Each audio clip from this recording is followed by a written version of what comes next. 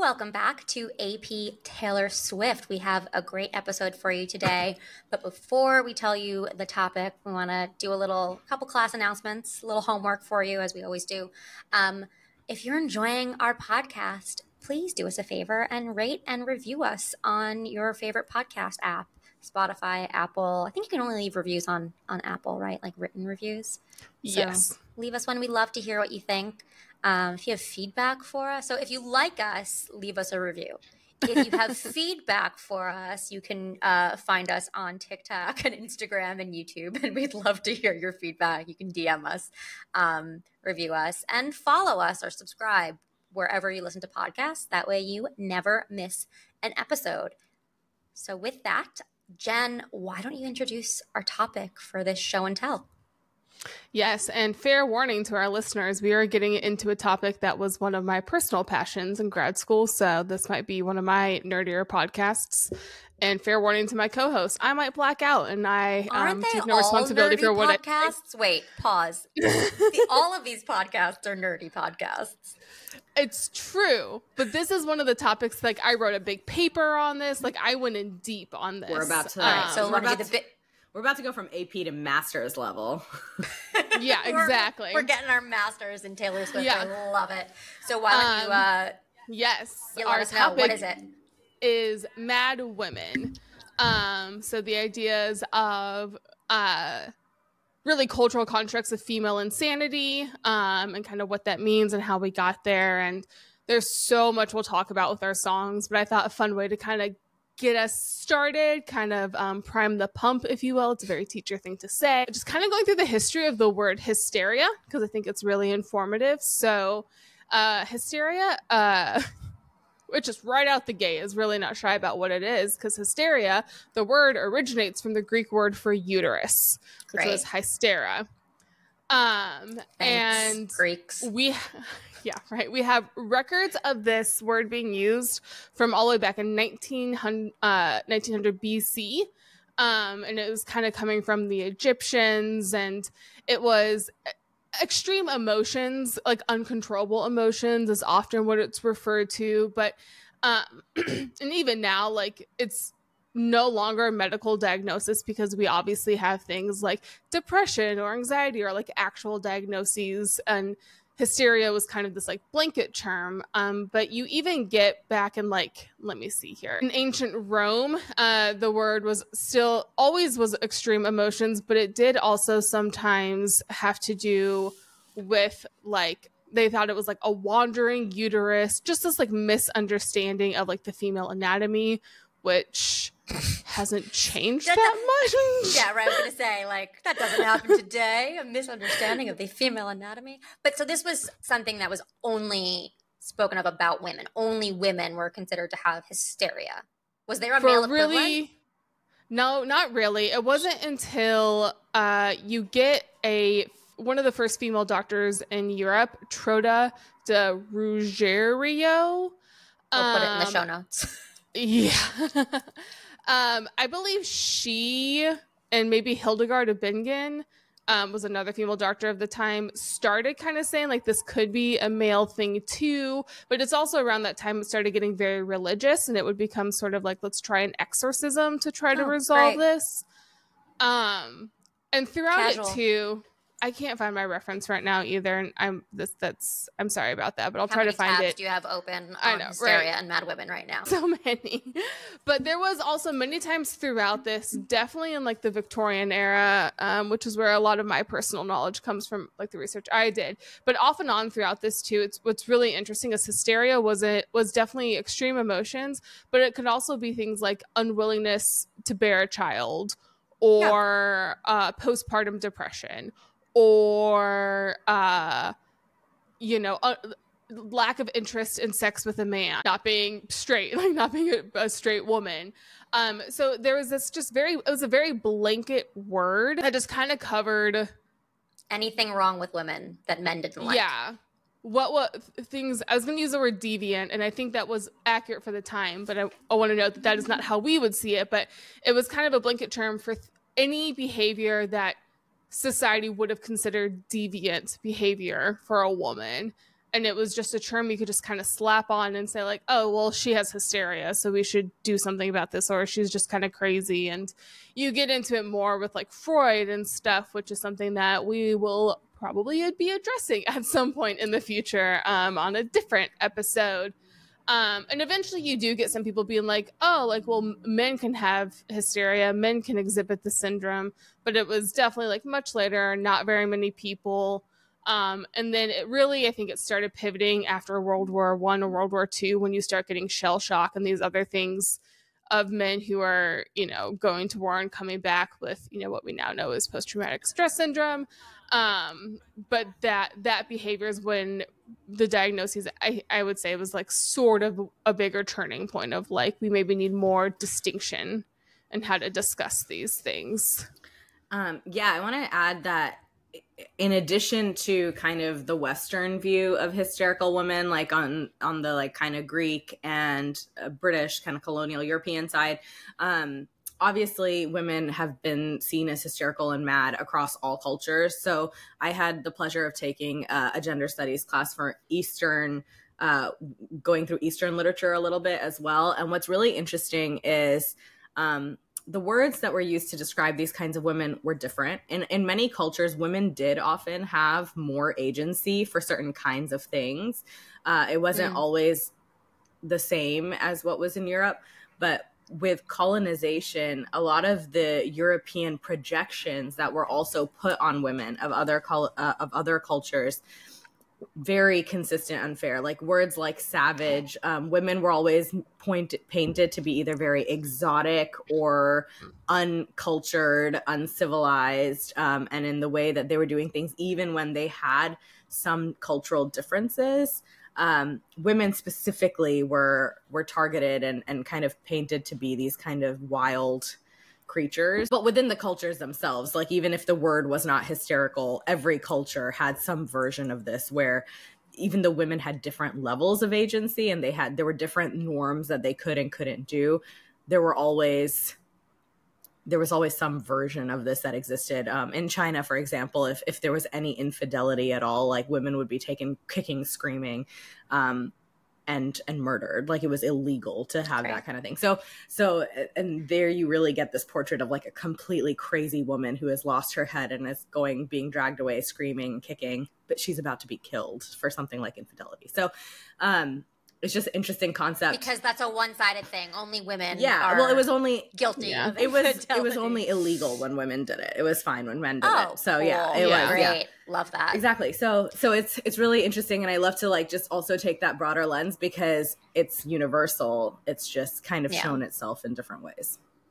The double standards of men versus women, and what's acceptable for men is unacceptable for women. Yeah, and we can finish off this introduction with this because this is going down a path that we could go into for a long time. Well, this is why we're getting our masters in this topic, right? Right, but it is always true that it's a symptom of a patriarchal culture, and that's the reason why there are those double standards. If lineage and inheritance comes through the man, then a woman cannot stray because she could be messing with that patriarchal line of inheritance.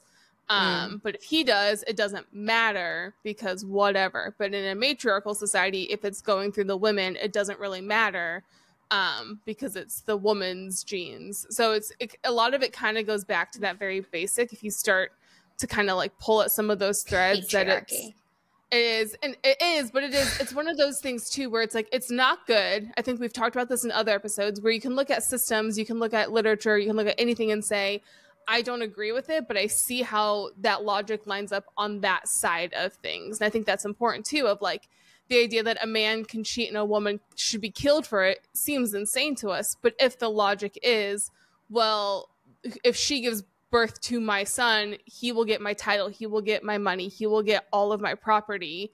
So she better not stray because I don't want to give all of my stuff to someone else's kid. Mine. Again, still not right, but like you can, when you start to see that logic, it's easier to be like, okay, now how do I navigate this? Because it's wrong, but you can see how they think it makes sense. So it's gonna be a fun episode, guys. All right, well, let's get into it. All right, so I have the first song today. I am doing better than revenge. Depending on which angle you approach this from, it could be one of the earlier songs that we'll be discussing today or one of the latest, because there are two versions, of course, and in this particular instance, the lyrics do change a little bit in Taylor's version.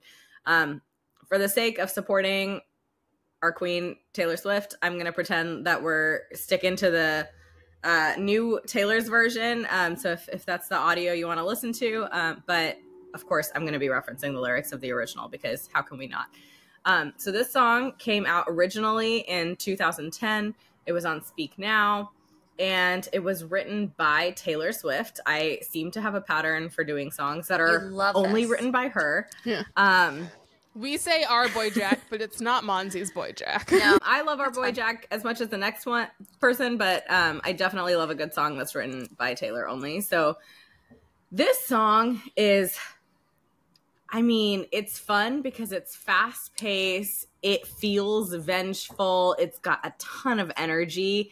And it was written when Taylor was younger, so it's youthful. It definitely feels like she took to a notebook to scribble out some really mean, nasty lyrics. In this instance, she is, I think the songwriter in this song is the mad woman, but the word mad is kind of literally in the sense of like angry, vengeful, heartbroken maybe, and is reacting. What's interesting is in many of the later songs, you see a lot of like female camaraderie and women lifting up women or women empathy.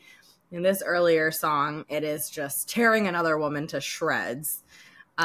And that it's almost in an admonishing way. So right from the very beginning, now go stand in the corner and think about what you did. Time for a little revenge. It just starts off in this little like scolding kind of way. Right. Like you're talking to a child. Like if you just hear those two lines, you're like, oh, a kid did something wrong. And I love the opening and the way she like messes with her voice, where it's like kind of like, I don't even know the word for it, like electronic sounding almost.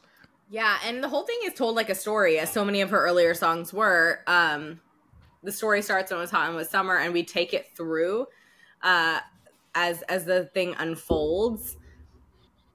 I just love how antagonistic the song is, because it's just something that you don't really see in a lot of lyrics. She's not a saint.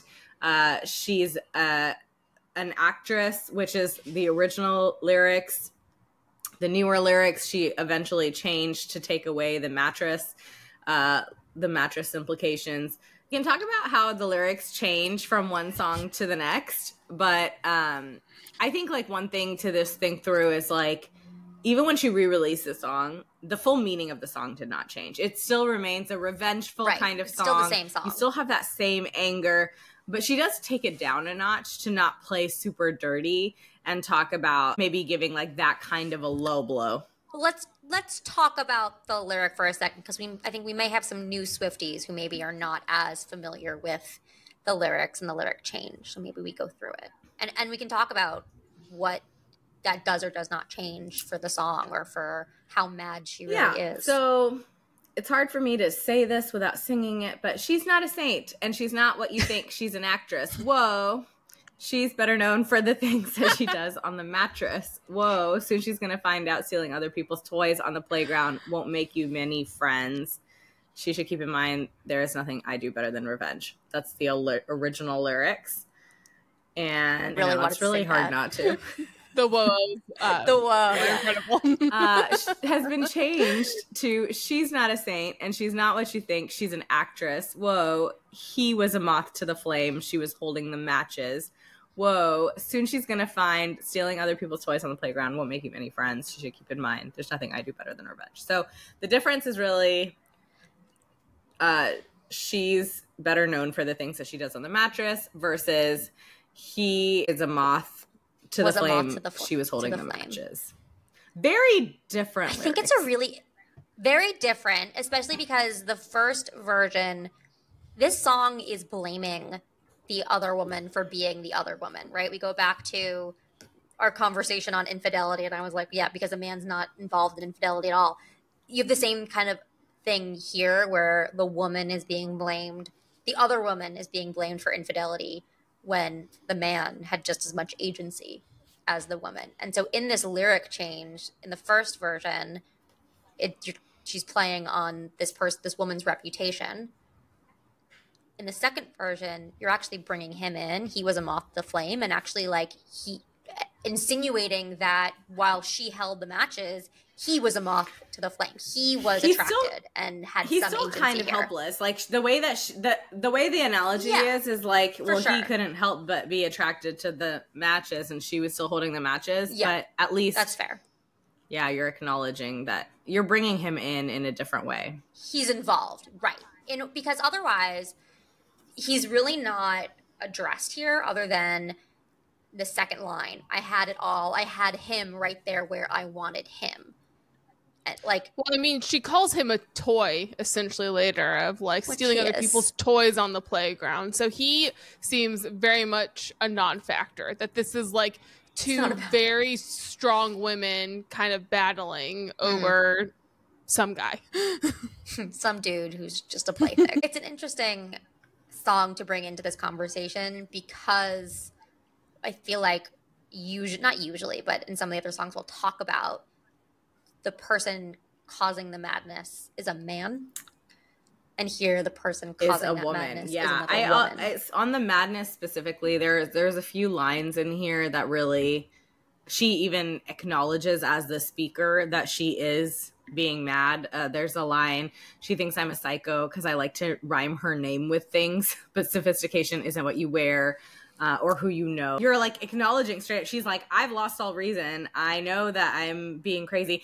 I think like in that context, the reason I wanted to talk about that changed lyric, it's interesting because I understand why she changed the lyric later on to make it a little bit more tasteful for this decade. But at the same time, well, not slut shaming, because it was a slut shaming but at the same time, the song is still blaming the woman. And to me, it's like, either you're a mad woman or you're not. Like, you can't just have like this one line of sense where she's like, oh, like maybe it wasn't all that bad. It seems a little out of place to me to suddenly like tone that down so significantly, because she herself, the speaker, is the one who is seemingly mad in this, and we use mad in the angry sense, but I think you could also say in the, like, she's acting psychotic, like she's saying things she would normally never say, or she's kind of losing her mind. So it's just like weird to have a toned down version of that lyric that's actually kind of reasonable. I think it depends for me if you're looking at this song from a hyperbolic perspective, if you're seeing this as like this is her actual feelings and emotions, and because if it's hyperbolic, if we look at this song from like a blank space perspective, then I agree with you completely. Like, why take that out? Go lean into the mad woman and into the anger and into the hysteria. But this was, to our knowledge at least, written about an actual situation, an actual person, and so I think that lyric was changed to acknowledge not trying to put somebody down.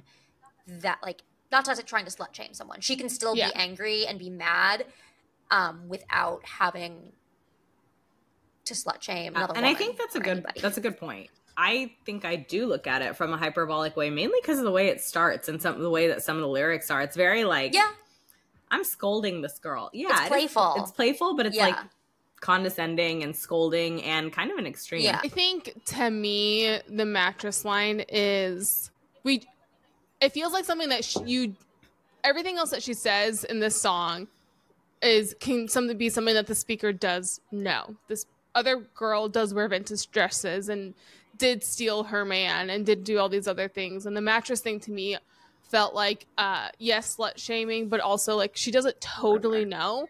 Like that's when you're in high school or when you're in any. I went to a private Christian school and was very much in the goody two-shoe friend group, so this wasn't my personal experience, but like I have heard other things of like disclaimer. But you see it and you hear it of like, oh, people talking about like some girl being easy or being like, you know, she's gonna sleep with everyone. Well, it's a rumor. And it's often not true or it's exaggerated. And so everything else here is like, it is hyperbolic, but it's like, I saw this happen. And the mattress line is like, that might just be the rumor mill. She doesn't know. Like it doesn't seem like even close to verifiable experience. information.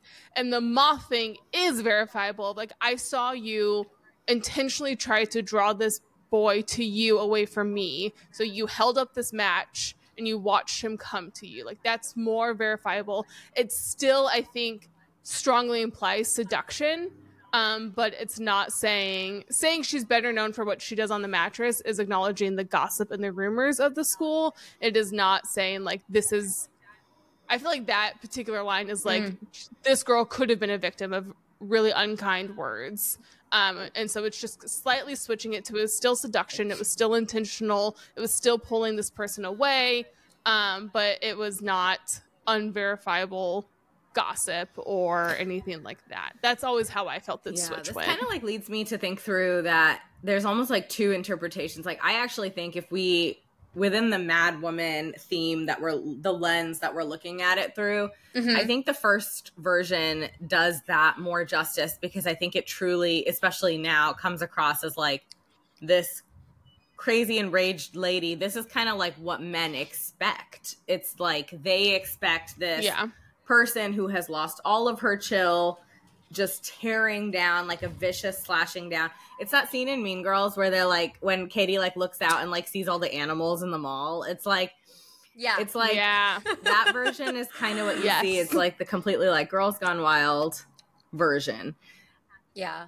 Attacking each other. The second version is like almost like the more realistic version, which is like, well, let's actually look at this through the lens of like females maybe, and not just what men want to see, or not just what society or media wants to see, and then let's actually analyze the emotions of this person. And it seems somehow not as mad. It's like, actually there's a pretty reasonable woman who is scorned, who is upset, sure, but she's still trying to remain reasonable, and she doesn't want to give the rumor mill more fire. She's being reasonable. Yeah. You can tell there's been distance from the situation in the second lyric, whereas the first lyric is very much reactive and raw emotions. And there literally was, 9 years between Speak Now and Speak Now Taylor's version? I can't do math. Something like that. 10 years. My brain hurts. I can't. It's been a long time. She's over it. And clearly there's been distance. And I think that the changed line reflects reflection and distance. Did I say reflect? But I also think it's interesting because it's like sometimes you need to view it from a different lens to be like, oh, like maybe she's not as mad as we thought. She's just like, she has reasonable emotions and she's upset. But sometimes that's labeled as hysteria. Right. And I think that's a really great angle to bring in here is like, yeah, this is an upsetting situation when someone, when you know, I was going to say someone takes your man, but that is when that's the feeling, right? That's the initial response tends to be she took my man, not he cheated. Strayed. Yeah. Right, he strayed, right? Like you there's this idea of placing blame on the other so that the person that you're with is still innocent and still a little bit pure. And that's what this song that like reflects is she did it. She's the problem. Oh, hi. She's the problem. It's her. I really like what you were saying kind of about almost the first version feels like sort of a male gazy perspective. Like the first version is something that, as I think about it, you can see like this being a girl saying it to like some of her guy friends, like, oh, well, she's better known for what she's on the mattress. And they're like, haha, yeah, like bitches be crazy or whatever. I don't know. Is that... But the second version, like Jen as Regina George. Yeah, that's not a role I would play very well. But the second version feels more female gazy. Of it's less of a like, oh, like yeah, oh, haha, like girls are crazy. They just like have wild sex and stuff.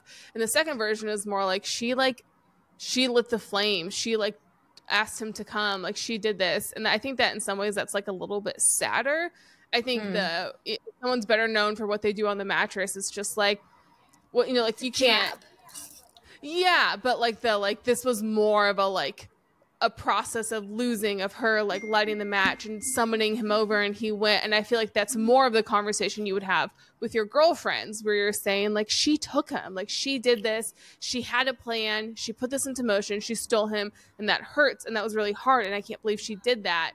And I think you just kind of said that, and I was starting like I think that actually kind of fits. The first one feels more male gazy of like, oh yeah, girls are crazy, girls are gonna do all this together, they're gonna have cat fights, they're basically animals, blah blah blah, just like all of this.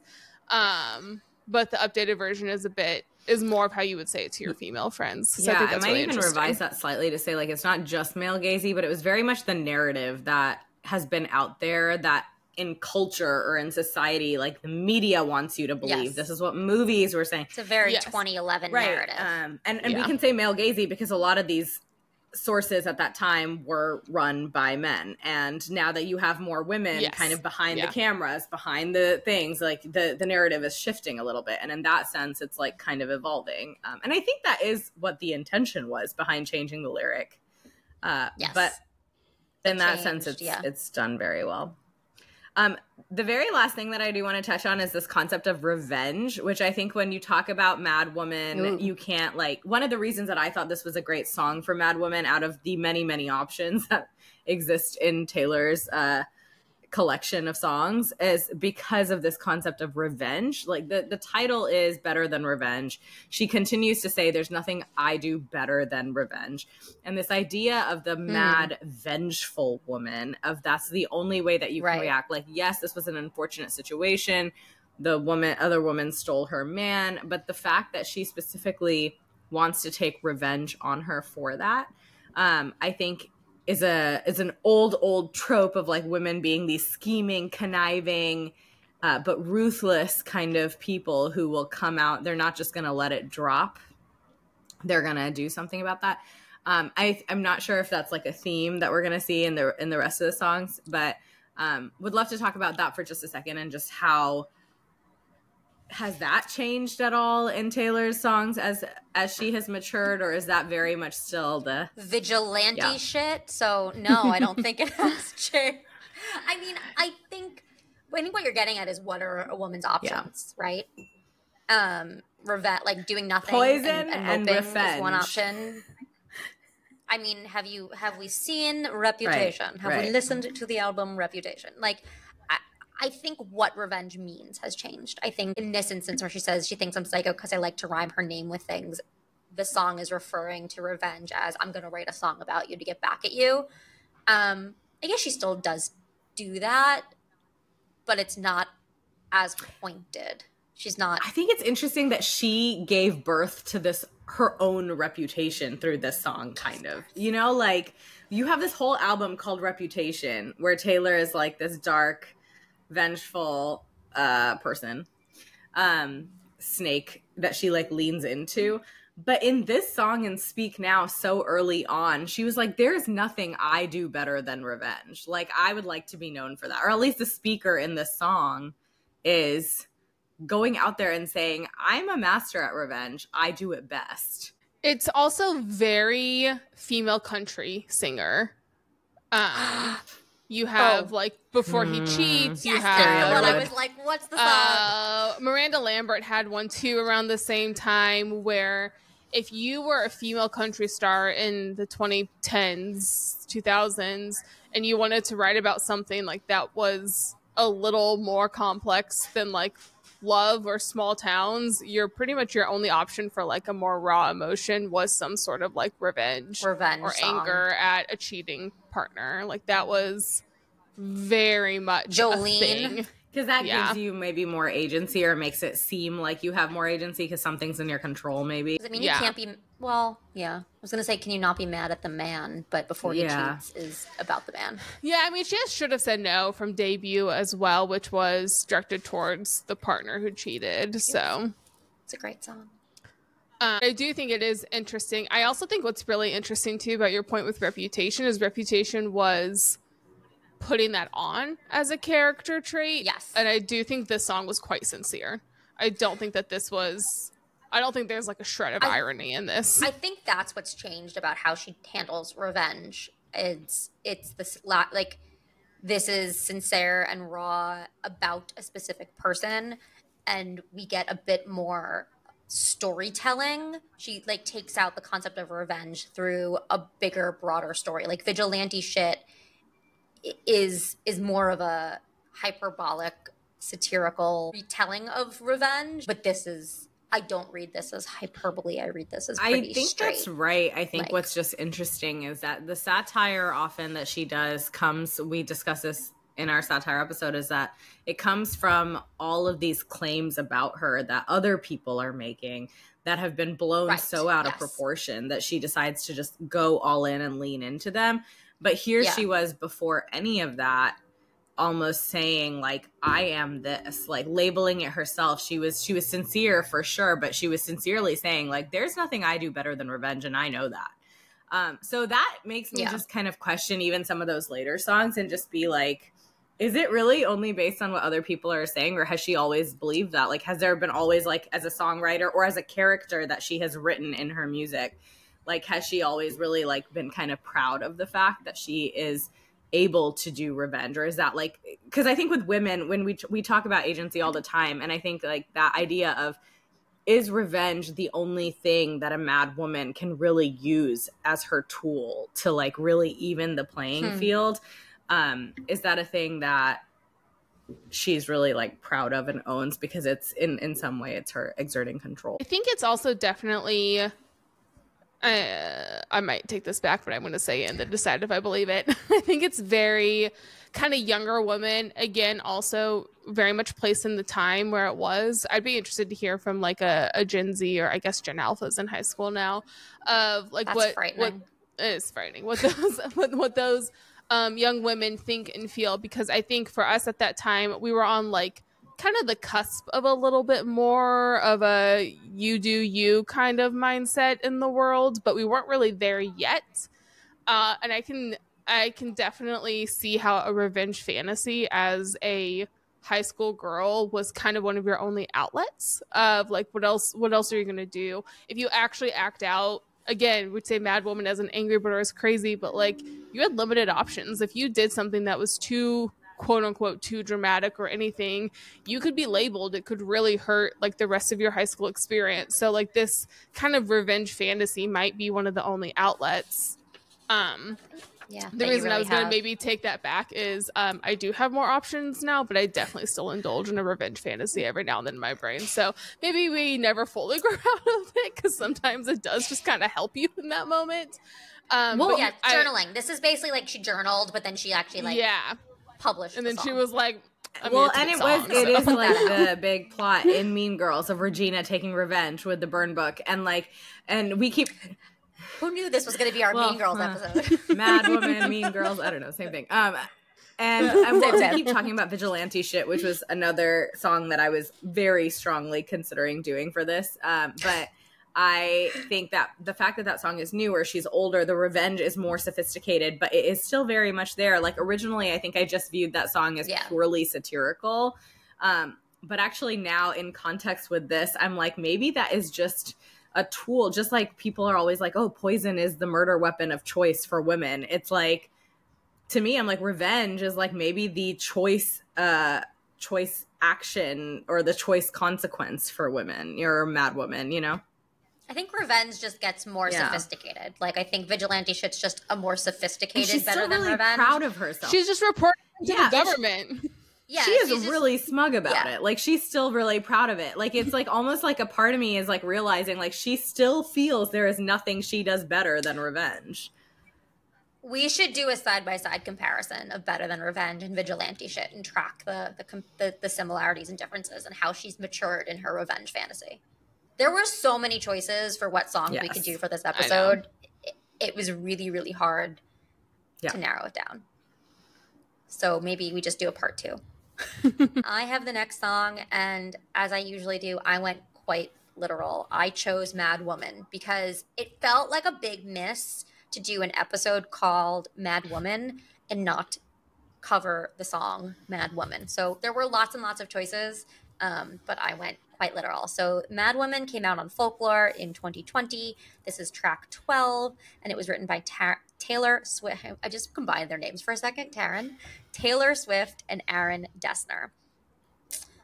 This song, so Better Than Revenge was upbeat and like high energy. This song is not that. This song is very slow and dark. And it's one of the few examples, not few, but she doesn't often do that. I feel like often the songs, the music and the lyrics are different. So Death by a Thousand Cuts, for example, high energy, high upbeat song, title and the lyrics are kind of sad and depressing. Here, it's all just dark and depressing. I mean, it's literally called Mad Woman. So I would argue there's no anger, like there is, but like I would no. I mean, like in the sound, like just in Better and like in like in Better Than Revenge. It is not angry. Yeah, exactly. Slow. That's what I meant. Yeah. So like musically in Better Than Revenge, it was like stewing. This is stewing in madness, as opposed to that vengefulness of Better Than Revenge. This is like seething. Yes, so that's a great word. Yeah, seething, and it starts out with a bunch of rhetorical questions. What did you think I'd say to that? Does a scorpion sting when fighting back? They strike to kill, and you know I will. Like, whoa! So right off the bat, you have this. What did you think I'd say to that? There is anger in the lyrics, even if it's not in the music. And there's like, what were my options? Like you, so we have our characters here. We have a you who did something wrong, and the I, the songwriter, the speaker, who is already defensive about whatever the situation is. And she does, in the second line, does a scorpion sting when fighting back. She brings in a lot of animal imagery in this song to illustrate her anger and her feelings. So scorpion stinging, you'll poke the bear till her claw comes out. Are dragons animals if they're mythical? I breathe flames each time I talk. So you've got a lot of questions in the song. You've got a lot of animal imagery. And all of the emotions are negative. They strike to kill. Does she mouth fuck you forever? You call me crazy. Every time you call me crazy. Yeah, F-bombs. So we'll put an explicit on this episode. It's fine. Every time you call me crazy, I get more angry. When you say I seem angry, I get more angry. So, like, there's just tons and tons of negativity. And then the other imagery that I highlighted is around death. There's a lot of imagery of death. You'll find something to wrap your noose around. Women like hunting witches too, and it's obvious that wanting me dead has really brought you two together. So you got mad animals, you got negative, language, you got rhetorical questions, and you've got a lot of death. And I wrote down 3 questions of my own when looking through this song. Who or what is the cause of madness, I think, is an interesting thing to explore in this song. Who gets blamed or hurt by the madness, and who is blamed for being mad, and who is hurt by actually being mad? And is there another option other than madness? And I don't know that we're going to be able to go into all 3 of these in just a show and tell, but those are the 3 things that I kept thinking about when reading through this song. I like the first question a lot because one of the things that I loved about this song is that, yes, she's a mad woman, but here we have the other person made her this way, and she is being very pointed about that. I think even in Better Than Revenge, like clearly it was somebody else that was causing the need for revenge.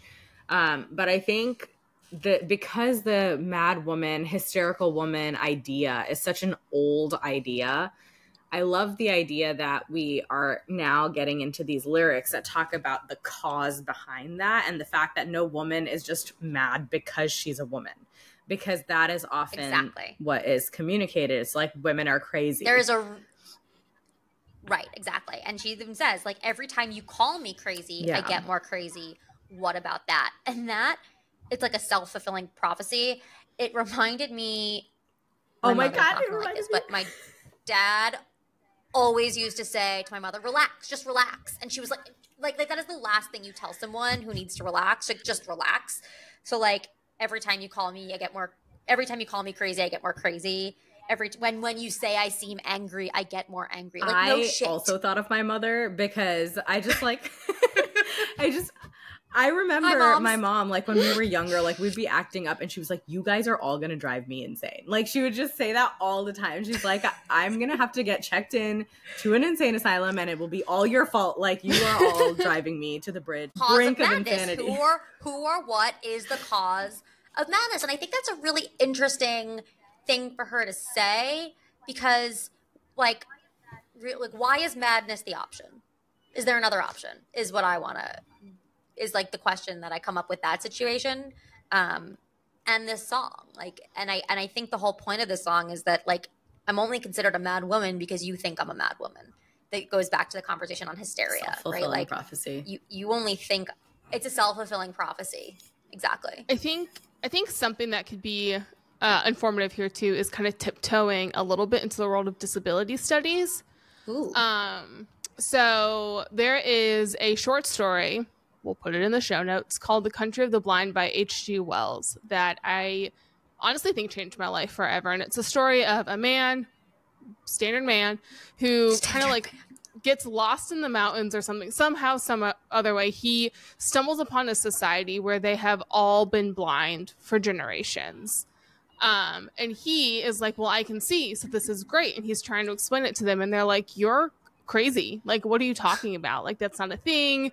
He would like describe stuff and they'd be like they ultimately end up almost like killing him for being like a witch, because he's like, oh, well, someone's coming. And they're like, there's no way you can know that, because they can only know it when someone comes that sight hear is the a footsteps. Thing. Yeah. And so they think he's just absolutely insane. And and they live great lives. Like they all function perfectly well, have a great society, you know, like everything is going well for them. And the whole concept of it is that disability only exists in a construct where, in a society where that is constructed to not work for the people who are different than what the standard is. So you know, think about if everyone knew sign language, being deaf would not be considered any sort of a disability. And in fact, most people who are deaf or hard of hearing don't consider themselves as part of the disabled community because they have a language and they can function just fine. It's not. And so it's an interesting, that really changed whenever you see someone who's like, it kind of starts to like blow your mind open of like, if someone is not doing really well, everyone now, particularly in a very individualistic society that we live in, it's like, well, they need to try harder. They need to figure out how to fit in.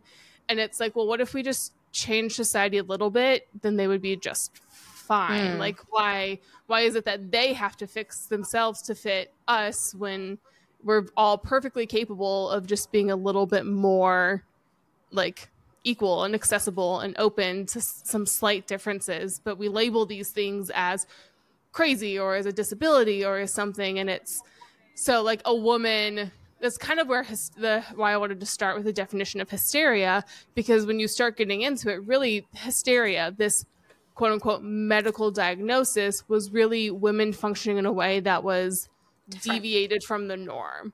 And you can, like, I'm child free by choice. 100 years ago, I would have been probably categorized as a victim of hysteria, as a witch. There's so many things, but because I live at a time where things have opened up a little bit more, I mean, I probably would have had kids, honestly. Like, I wouldn't have even thought about whether or not I do, but I can make that choice now when I am not being put into in sort of a insane asylum, as it would have been called then, or any sort of institution as we would call it now, because we have changed our expectations. We have changed the way we have constructed society to say that's fine, you can function just fine with that, very firm limits. And it's like, if you really sit with that for a minute and you start thinking about it, it's like layers on layers on layers of inequality and all of this stuff that's just like, someone decided this is the standard, and if you're not that, then you have to change to fit the standard, and that's just simply how it works. And it's like, maybe no. That's where the animal analogy,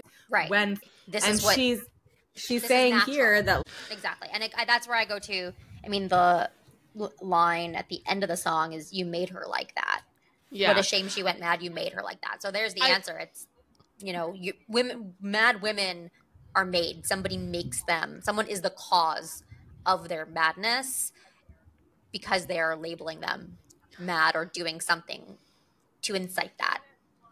And I love the part before that. The part before that to me like captures the heart of this song. You of mean good the wives, bridge? but particularly good wives always know she should be mad, should be scathing like me, but no one likes a mad woman. And Yes. it's that cognitive dissonance of I have the right to be angry because has a couple side flings, but no one likes a mad woman. So I should have the right to do this, but I am living in a place where I don't have that. And like that, like talk about kind of losing your mind a bit. Like living in constant cognitive dissonance like that is like not a way to live. That's awful. We'll read through the whole bridge. I'm taking my time because you took everything from me. Watching you climb over people like me. The master of spin has a couple side flings. Good wives always know. She should be mad, should be scathing like me, but no one likes a mad woman. What a shame she went mad. You made her like that. I just said it was the bridge, but it's also the end of the song, so I don't know if technically that's the bridge. Jack Antonoff, let us know. I love the line, but what anyway. a shame she went mad, because I just think it is the most depressing, like, statement of the century. Like, it's just like, what a shame. I say it as sarcastic. No, it is kind of, it's mad. so loaded. That's what I'm saying. It's very layered. It's flippant and sarcastic. Another song where she says what a shame is in Last Great American Dynasty. All the people, the townspeople are saying what a shame he died or whatever, or like, well, I don't remember the exact line. But it's like whenever you say what a shame, it is kind of like sarcastic, or it's kind of like nobody like really cares. But it's also like women are powerful, strong creatures. Maybe you're comparing to such regal animals like dragons and scorpions and bears. It's like these beautiful creatures, and then you're like powerful. They have these powerful creatures. Yet you're just driven to insanity or madness by these actions. Men. I think it's men. We don't know anywhere that it's directly men, but the fact that the title is Mad Woman, I see that it's all about like what's causing the madness. I mean, it could be her kids. The other thing that tells me that it could be her kids. Yes, that's true. The other thing that tells me that is she's got the line, and women like hunting witches too, doing your dirtiest work for you. Contrast so the opposite, the contrast there. And then also when it says, you know, Master of Spin has a couple side flings, good wives always know. She should be mad, should be skating like me, but no one likes a mad woman. So there you have two different depictions of women. You've got three options for women. You've got the mad woman, you've got the woman who likes hunting witches, and then you have the woman who has also been wronged, but the other option is to just stay quiet because no one likes a mad woman. So what a world we live in if those are the three options for women. Really liked the women like hunting witches too, because I think we should do a witches episode. Sorry. 100% we should do a witches episode. Halloween. But I for some reason always is there a line there? Yeah, it's obvious that Wanting Me Dead has really brought you two together. So in my mind, and this is not a firm interpretation, but I associate the women like hunting witches too with the wife. And so the first half of the song is like, she did this with you, it brought you guys together, but you still cheated on her, and she should be mad, and she should know that she's mad. But that it starts with the like, she's perpetuating this, but there's still, it is kind of an ironic what a shame, but I think you do still have a little bit of a pity of like, it is a bit of a shame. So I think to me, better than revenge, and even a little bit these moments in this song too, is women should support women 100%. But if a woman is not supporting you, you are not obligated to support her not supporting you.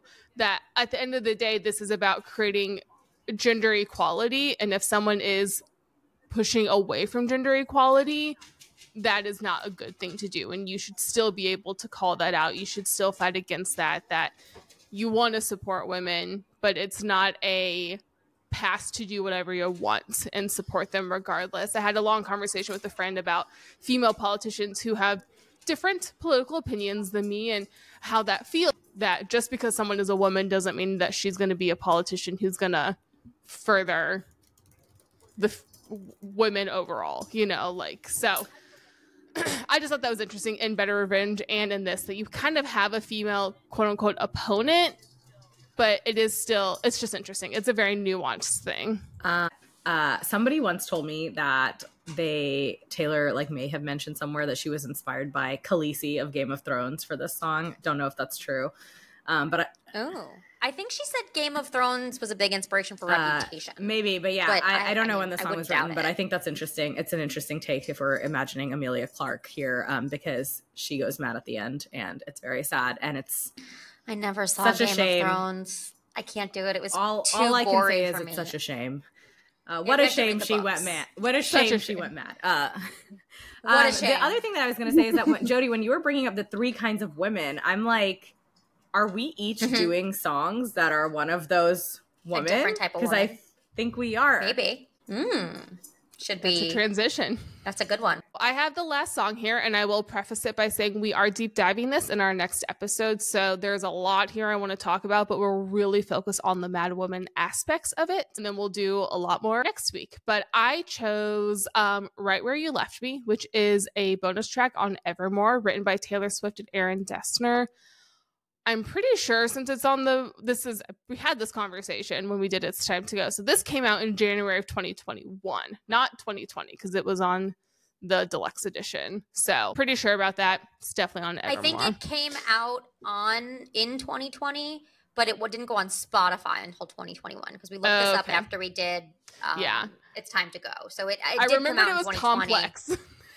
Yes, it landed on Spotify January 7th, and there was a whole theory on It's Time to Go. Anyway, go back and listen to that one. So I did Right Where You Left Me, and I'm going to try to rein in my nerding out here. Listeners, we know this is going to be a long episode. Buckle in. Grab your popcorn and a glass of We'll have wine. the start of it to go. This song, at a high level, recommend listening to it. I actually really recommend listening to it with the lyrics pulled up. It's a lyrics first song, I would argue, and it's about someone who is essentially stuck. That someone moved on.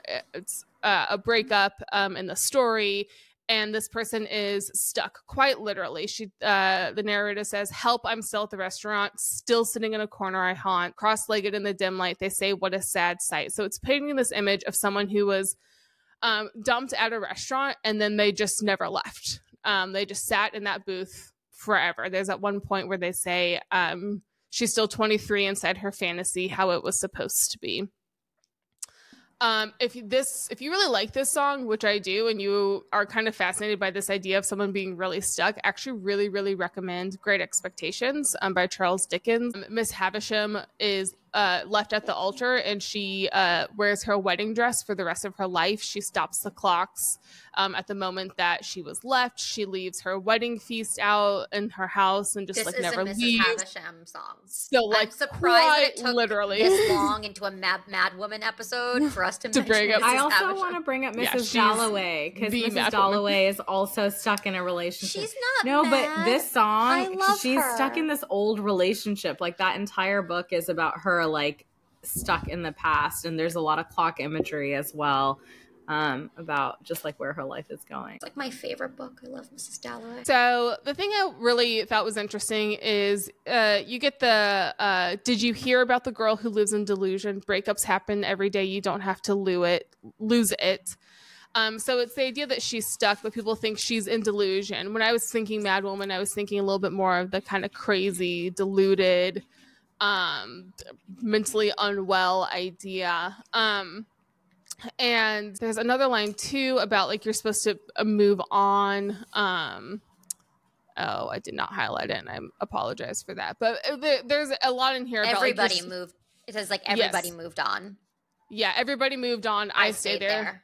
So what really captured me about this song in this context is this idea of everyone thinks this narrator is kind of nuts, kind of crazy, and what she was supposed to do was move on, find someone else, still have kids, do all of this stuff. I think it's in the bridge where she says like the person comes back, found someone new, they have kids, they have Christmas. So this other person has moved on and lived the life they're supposed to live, but our narrator, she has not. And so something I studied a lot in grad school where I got really nerdy about it was, so the Victorian idea was very strongly of there is a way you are supposed to be. There are things that are appropriate, things that are, right. As a woman. Everyone. Okay. men had a little more leeway, but there was a clear narrative of good men, bad men, good women, bad women. We talk about this if you think about Pride and Prejudice. Darcy is a good man and Elizabeth is a good woman, so they end up together in a happy life. Wickham is a bad man and Lydia's not a good woman. They're very different. Wickham is a way worse person than Lydia is. She's just shallow. But based on the standards of the time, they were both They fit bad. together. And so they end up together in a bad life. And so you get these stories, you get these narratives that reinforce that, like, my Victorian lit professor would always say, a good woman in any Victorian novel will end up married by the end of it, because that is the appropriate reward for being a good woman. And it's interesting. So many thoughts about that, but I will hold them back. There's a whole genre of books called Bildungsroman, and the Jane Eyre follows it perfectly, where you start out someone who's like kind of middle, not really, like a little bit lower than where they should be, and then they rise up way higher than they're supposed to. So in Jane Eyre, she's class-wise? Yes. So in Jane Eyre, she is a governess who captures the heart of a very rich man. If they had gotten married at that point in the book, that's inappropriate. Governesses should not marry rich men. That's not appropriate. So then it goes very, very low. She finds out all this stuff. She leaves. She's in a really dark place. She's like literally on the streets. But because she made the morally right decision to leave, we get to find out, surprise, surprise, she inherited a lot of money. She's actually quite a wealthy woman herself. And now she can get married. And then now she can end up where she should appropriately be. She is now an equal in social class. She is now coming in not as a governess, but as someone who would actually be an appropriate match for Mr. Rochester. And then they can have their happy ending. If you get a book where she had gotten married as a governess, that would never have worked out. She would have had to be punished in some way. It's really, really interesting. That like really fascinated me. And we've definitely changed it. We've changed it a lot, but it's something, again, same with the disabilities thing. If you start thinking about that, when the stories and the narratives that we see, you'll see how they are still trying to kind of reinforce something. You'll start seeing what messages are kind of being put out there. But more literally, there is a book I highly recommend. It's called The Female Malady by Elaine Showalter. Very academic book, but this was like the core of this idea of starting to academically question the representations of women and women's mental health. And she writes a lot about Villette, which is also written by Charlotte Bronte, who wrote Jane Eyre and some other stuff. I wrote a paper about Villette, which is why I started going down this path. Will we put the paper in the Substack is what I want to know. Is our Substack this week just going to be... I bet I could find it. Paper. I might still have access to it. It was my favorite paper I wrote in grad school, so I feel like I saved a copy. If I can find it, I will put it in there for sure. But she also investigated the real life insane asylums and women and how they were treated. And they were constantly being thrown in, like the things I've said. Like I was reading the list and it was like, if you were on your period, you could be put into like a full-blown insane asylum for being on your period, postpartum depression, menopause, not wanting to have sex with your husband for whatever reason, for any reason. And what was really interesting to me is she had these like visual pictures of women would come in like kind of dirty and stuff, and when they were healed they looked like proper Victorian ladies. And the idea was that rehabilitation was never about having someone be healthy, it was having them fit in. They needed to fit into that narrative in the same way that Jane Eyre can't be a governess who marries a rich man. Real Victorian women couldn't be that. They had to fit into that very specific proper Victorian lady mold before they could be released from hellholes. They were awful places to be. I guess my question then, coming back to the song, is you're talking about the Victorian ideals and societal expectations from the Victorian era. Why do we still have the same expectations? Why is she still frozen? Because we are direct descendants of Victorians. Yeah, because my Victorian lit professor said that all the time. She was incredible. She would say like, studying Victorian lit to her was really fascinating because she it helped her understand how we got to where we are today. That one of the reasons that this Asian gender studies class was really incredible for me, just in my experience, was because especially today we live in a more diverse community, and sometimes we run into these ideas of like why are we even moving forward as a society? And in a lot of ways, it's because there's different ideals and thoughts that are coming together finally in ways that have not ever come together in the past. Social media definitely escalated this, like put this on steroid. I think what's really interesting is that women have always been kind of second-class citizens in a lot of cultures, but always in different ways sometimes. And so when you have multiple cultures that come together, you start to like challenge and push and pull on the norms of individual cultures. And for the longest time, I mean, the United States was a British colony. We're getting into history stuff, but like obviously like a lot of the influences were Christian, British, and to this day remain that way. But now that you have so many different cultures like kind of coming together, we have a natural tendency to kind of question, because the things that were norms in the Victorian British Christian rule book are not necessarily norms in other cultures, but there were other things in other cultures that were issues. We extensively studied like the Chinese art of foot binding and like the implications for like how women had basically like social classes constructed based on how tightly they could bind their foot, because the richest women didn't need to do any work because their feet were bound so tightly that they could just sit. Like only the really, really rich could afford that. And if you were lower class, you had larger feet. And so larger feet are associated with being poor because you just had to work. You couldn't like afford to bind your feet. Really interesting things like that. So I think making a plug for just like, yes, it helps you understand where we're coming from. But I think in terms of where we're going, it's really interesting to understand kind of like how this also happened outside of that, because it explains a lot of what's happening today with the changes. Yeah. Side note, I read a really good book about foot binding. It was a fictional book with that it was a lot about foot binding, and I can't remember the name of it, but I will figure it out. We'll put it in the show notes. Be on our show notes and in our I love that you say side note. Our whole episode, this whole podcast is a side note. I have a nonfiction book about foot binding, if anybody wants to say. It's written by an Asian woman, which is what also makes it really interesting, is it's not an outside perspective, but it's called Cinderella's Stepsisters, a revisionist history of foot binding. Really, really good. Ooh, interesting. Things I didn't think we'd talk about on this episode. I know. Okay, there we go. It's also one of the reasons why I really love the English language, because it's so funny to me when people are like, well, speak English, you're in the US. I'm like, English is just an amalgamation of every language in the entire world. Like, I have very many fun stories about words I can tell you. Like, so many English words have long histories that come from the Middle East, from Asia, and it's just slowly developed. English has just... it's thanks to colonization and also, what were those? The Crusades. Those were like the two big things. What was that thing? I was like, I don't know, like the bad wars that they shouldn't have done.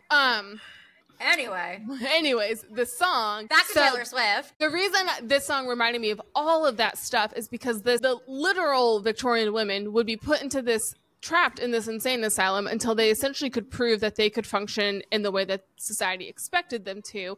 And this song to me has always felt like a song, not even just, the song is a song about being trapped, where she says, help, I'm still at the restaurant. But she also says things about, because I'm right where I cause no harm. Everybody else moved on. Breakups happen every day. You don't have to lose it. So there's this clear expectation of other people can move on. But until this narrator, is willing to move on and find someone new and get her own kids in Christmas, she is unable to leave this restaurant. She is trapped, and that it's not okay for her to be there sad.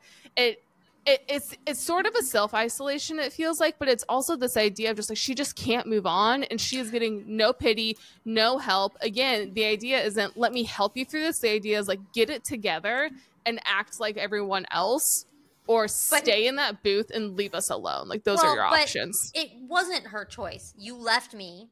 No, I love that play on words. She says, I'm right where you left me, and then you left me no choice but to stay here forever. So what was the word from our poetic repetition? Would that one have been anaphora? Yes, because it starts with it. You left me. Yeah, that's anaphora. Yeah.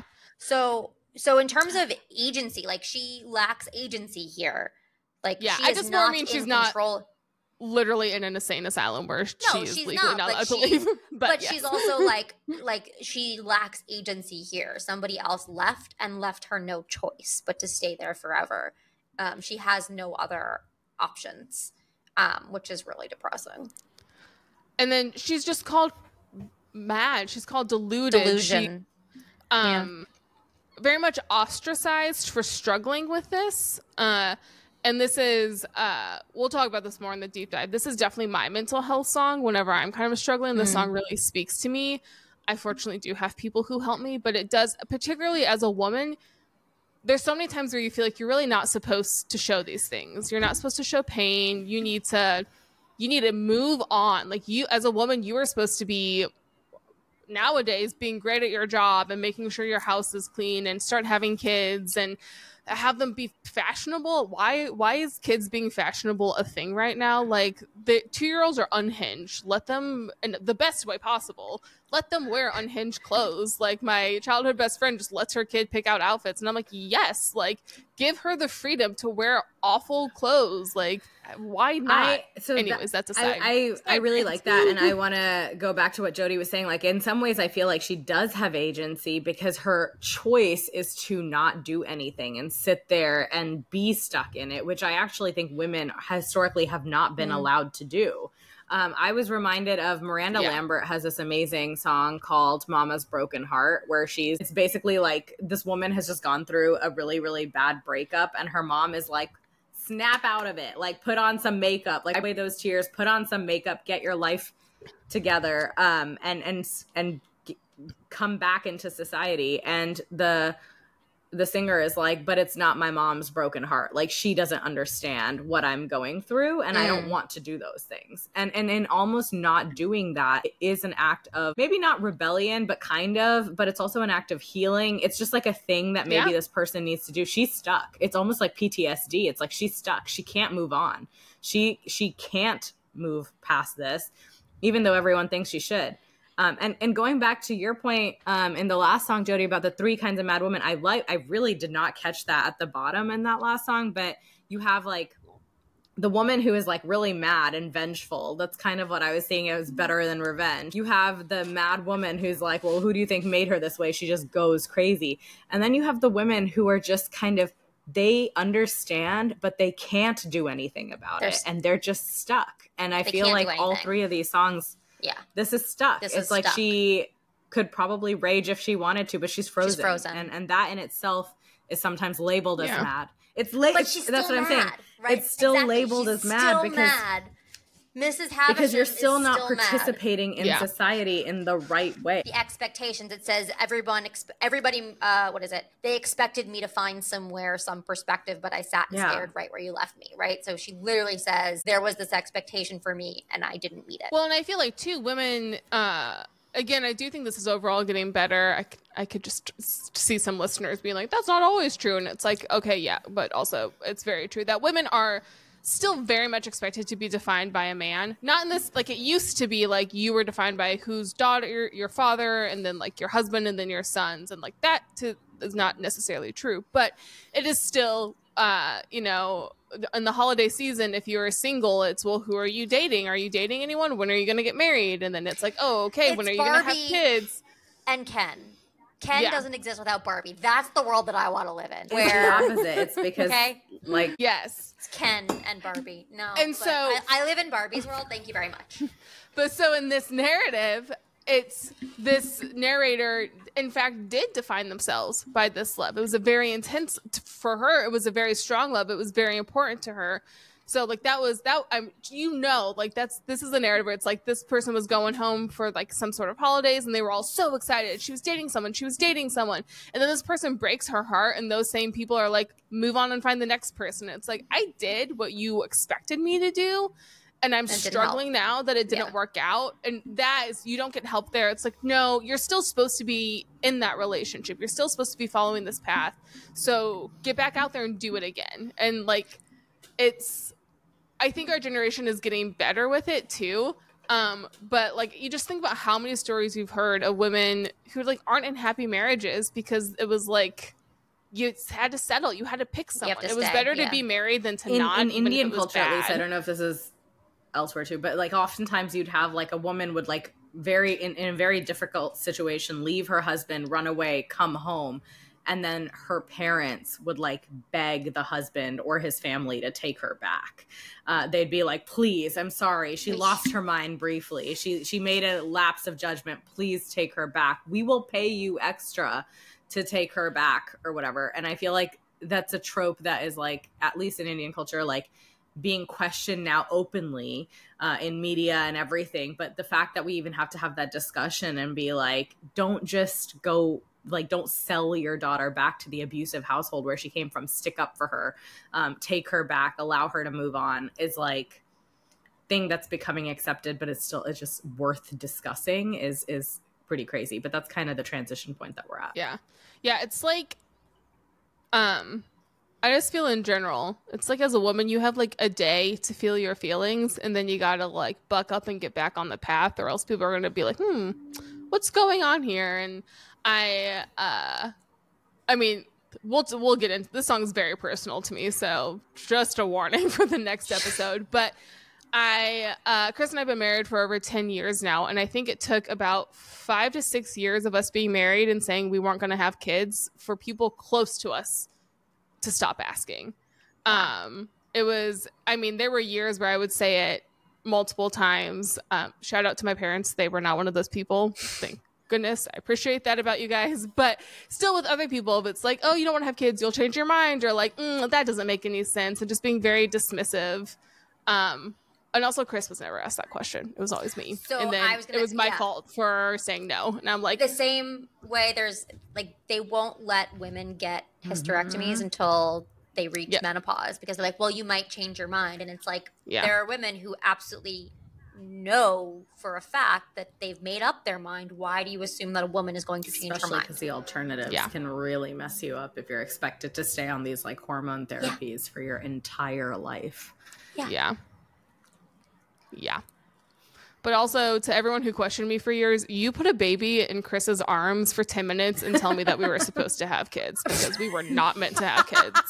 We are a great aunt and uncle. We were not meant to raise a human being from day one. That is absolutely not who we are. But it was always assumed it was my choice. It was kind of like, well, I think it's the assumption too, and we can wrap this up soon, but I think the assumption is that as a woman, I'm going to raise the kids, so it's my decision to have them.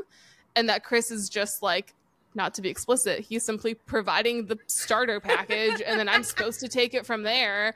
And it's like, no, like this is like something we would do together, and it's something we don't want to do together, so we're not going to do it. This is not all on me, but that's the expectation. And I didn't ever get called crazy, but I definitely got reactions from people. I'm sure people thought it. You could see it in their faces. I definitely had people. I had someone get kind of emotional. Like, she really loves being a mom, and it like hurt her personally. And I was like, I'm so glad you love this, but like, I'm sorry. I'm like, I don't be sorry. But you shouldn't have to be sorry. Well, like, you shouldn't have to apologize. Emotional. I know. See, so that's what their song was. Yeah. I'd like to reclaim mad women, the mad woman, like that's the other thing, is like, you are allowed to be mad. Yeah. Women are allowed to feel angry. And I think what's interesting in these songs, even in the way that we describe them, where like somebody else caused the madness, but at the end of the day, you're allowed to be mad. You're allowed to want revenge. Well, you're allowed to feel stuck. It's labeled differently like, when it's women. The like Instagram quote of when like, it's a woman. It is like the biggest like BS in the world, that men get to be mad all the freaking time and not get called emotional, but like women get called emotional. Yeah, literally, so it's like, jobs. Have you seen a football game? But then God forbid Serena Williams throws her racket on the floor during a tennis match, and then all of a sudden she's the angry black woman, and it's like it's just the double standards, which is I think it is a reclaiming period that we're going through, where we can get I think Mad Woman does that beautifully in all these songs. I think the fact that you can have female artists like really authentically expressing the madness within, but like justifying it and the anger is like the start. Hopefully we can get to a point where we don't need to justify it. It just becomes acceptable. But the fact that we have our own word for it, hysterical, is just, I mean, that itself, that's where we started. And that's mad. Yeah. I think Well. the day I found out hysteria came from the Greek word for ovaries, I was like, oh, so we were never ever going to succeed. Like No. this, we were never. They never wanted this to go well for us. Good to know. Good to know. It's Eve's fault. You got to blame Eve. Okay. You go all the way back. Ugh. Anyway, with that. Anyways, join us next week as we deep dive this song, and I'm sure we'll talk a little bit about some Mad Woman stuff, but there's a lot of other stuff here too, and we will get into it then.